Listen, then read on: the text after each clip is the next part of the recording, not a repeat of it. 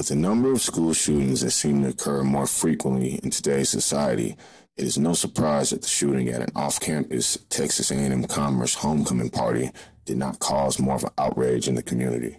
While the college experience is supposed to be one filled with demanding professors, lots of alcohol, and partying, unfortunately, for students at A&M Commerce, they will become a witness to a very traumatic event that should not be a part of anyone's college experience. Texas A&M Commerce is a public university in Commerce, Texas, with an enrollment of over 12,000 students as of fall 2017. Located just 65 miles from Dallas, the university attracts students from the DFW Metroplex and also from smaller communities of Northeast Texas. The shooting occurred just after midnight at the party venue on U.S. Highway 380. The party was billed as a homecoming celebration for the school. However, it was hosted by a group called the Goodfellows in Commerce. The event was not sanctioned by the school, according to officials. Scheduled for the weekend of Halloween, the event would also serve as a costume party for most of the attendees. According to reports, the venue reached max occupancy early with over 750 people in attendance. However, this did not stop the venue from allowing more people in, which added to the chaos. Partygoers reported that the roads leading to the venue entrance and side streets were packed bumper to bumper with vehicles trying to park. With the majority of these vehicles parked illegally, it was a nightmare for those trying to find parking and those attempting to leave. The sheriff's office had just been notified about 30 minutes earlier about a large party and potential traffic hazard because of overflow parking at local businesses. For this reason, officers were already at the venue prior to the shooting taking place. The suspected shooter was believed to have entered the back door of the club while the officers were still in front. Based on some witness statements, the suspect appeared to be searching for one person in particular and fired at that person first. Officials at first believed the semi-automatic rifle was used in the shooting, but then determined that it was a 9mm handgun. There was some confusion at first because there were fake rifle rounds that were used as Halloween props all on the floor inside of the venue. Witnesses reported that as the gunman came in from the back of the venue shooting, people rushed to the front door and attempted to break out the windows of the venue to get to safety. Unfortunately, 2 people lost their lives that evening, and 14 others were seriously injured. Injured people were taken to hospitals in Greenville, Commerce, Plano, Rowlett, and some of the people had to be flown by helicopter from the scene of the shooting. The 2 people that lost their lives were Kevin Berry and Byron Craven Jr. No suspect was apprehended that night, and police would go on record stating that there was an unwillingness to cooperate by witnesses of the shooting. Hunt County Sheriff's Office Chief Deputy Buddy Oxford told reporters that officials were not getting cooperation from people that were attending the party.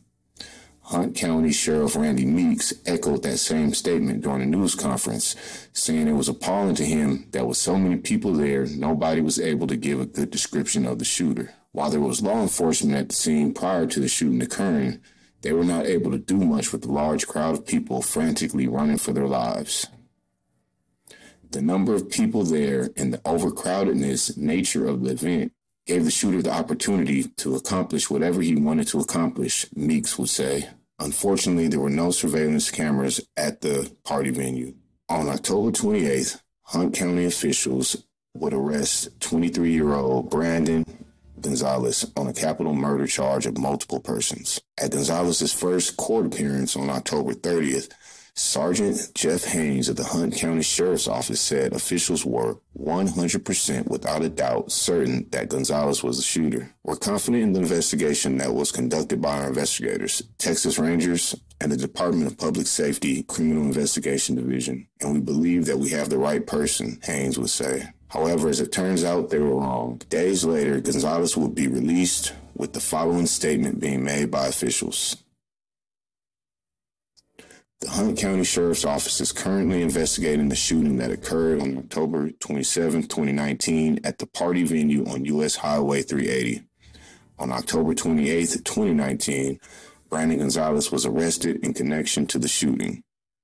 The probable cause arrest was based on credible information and statements given to law enforcement. Law enforcement has diligently investigated this case, and in the days since the arrest, additional information has come to light. Due to the lack of cooperation from witnesses and discovery of exculpatory evidence during the course of the investigation, We have requested that the Hunt County District Attorney's Office take no action on Mr. Gonzalez at this time, and that he should be released from custody.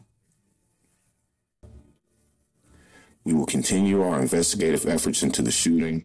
We know there are many people who were present at the party venue on Sunday, October 27th, 2019, who have not spoken with law enforcement. Though individuals may have reasons for not wishing to come forward, we ask that they do so and tell law enforcement what you saw and heard that night, no matter how small the information may be. They may not know the importance of any information they have. If you were present at the party venue or have any information regarding this case, please contact the Hunt County Sheriff's Office. Gonzalez has filed a lawsuit against the Hunt County Sheriff's Office, the Texas Rangers, and several members of local and state law enforcement. The suit claims the offenses against the 23-year-old include false arrest, false imprisonment, malicious prosecution, abuse of process, and intentional infliction of emotional distress.